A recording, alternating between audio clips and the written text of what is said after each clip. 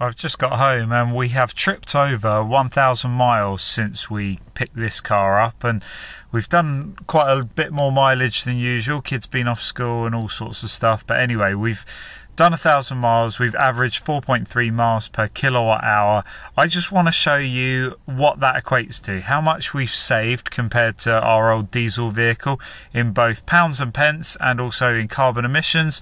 So over to the spreadsheet. So what have we learned after 1,000 miles? Apart from my wife and I already knew that we preferred driving EVs due to their quiet, smooth, rapid progress that they can make, and we expected much lower running costs as well as saving a lot on our carbon emissions. But let's look into some of the figures that we've actually achieved. Okay, number one. So this is a little screenshot on the right hand side of the screen. You can see the MG5. It shows what I snapped with my camera as I got home. 4.3 miles per kilowatt hour, 1,000 miles. And on the left hand side you can see what I've tracked in our previous car, and this is spread over nearly 43,000 miles of driving.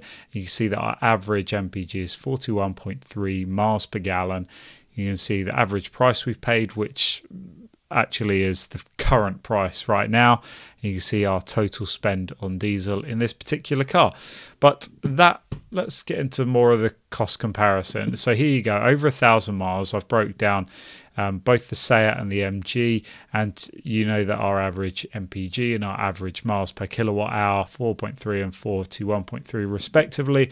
And so to cover that 1,000 miles, we would have needed 110 litres of diesel, and we would have needed 232 kilowatt hours of electricity.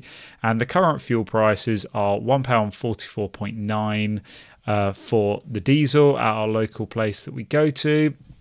Not the most expensive by far, and we have been charging our car at an average cost of 9 pence per kilowatt hour. That has been achieved by using Octopus Agile and just charging during the cheap periods, and a couple of times I've charged using our solar, which has brought the average up.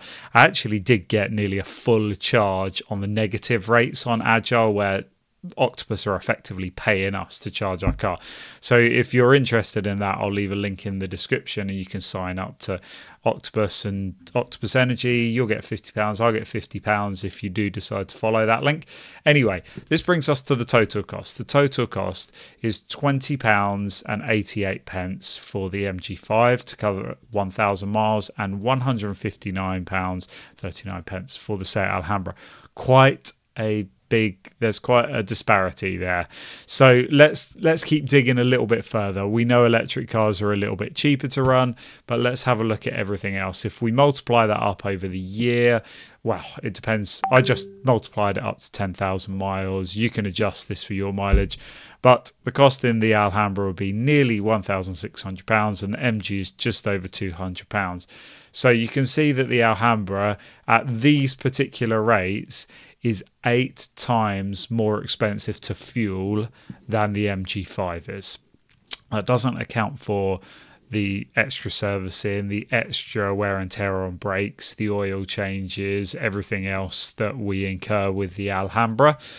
But let's keep moving on anyway. So I've had to work out a little bit of a correction factor, and you'll see why in the next slide. But basically, the manufacturer claimed MPG of the Alhambra is 49.6. Our real world MPG is 41.3. So on a very, very gentle, good run, you can get over 50 MPG from the Alhambra, and we've done that a couple of times on a couple of tanks, long trips and stuff. But in the real world, you're never getting anywhere near that.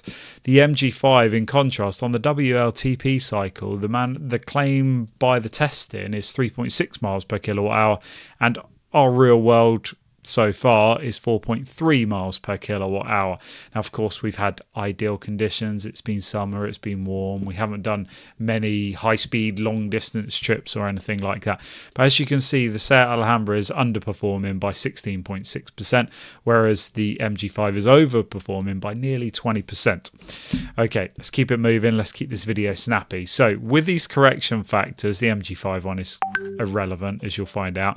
So on the manufacturer data, it says that the Seat Alhambra emits 149 grams of CO2, or grams of CO2 per kilometre. And of course, the MG5 is listed as 0. And that can be controversial because it's not talking about the whole cycle of energy. But also, this one doesn't account for all of the CO2 that is emitted during the refining process and transporting process of petrol and diesel. So actually, this is very pessimistic. In the real world, the Seat Alhambra is emitting a lot more.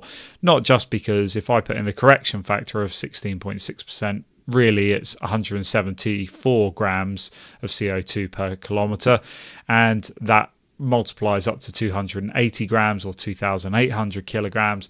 If we were to factor in diesel refining costs, diesel transport costs in terms of the carbon cost, anyway, the emissions, this would be at least another 25% on top of what I've already put here. But I'm trying to give the diesel car the absolute best shot at fighting against the electric car, and you'll see this below.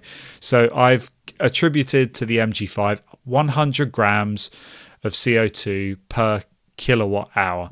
Now, I've looked at the Octopus Agile times that I was charging on, and the emissions, the grid emissions during that time were very much lower. The grid was very clean during that time, as well as if I was charging off of solar, there's barely any emissions that you can attribute to that. You can talk about energy offsetting by exporting the energy into the grid instead. But anyway, I mean, without getting too much into the weeds of it, I've been as pessimistic as I can to the MG5, and I've been as optimistic as I can to the Seat Alhambra, and you can still see the difference is more than tenfold.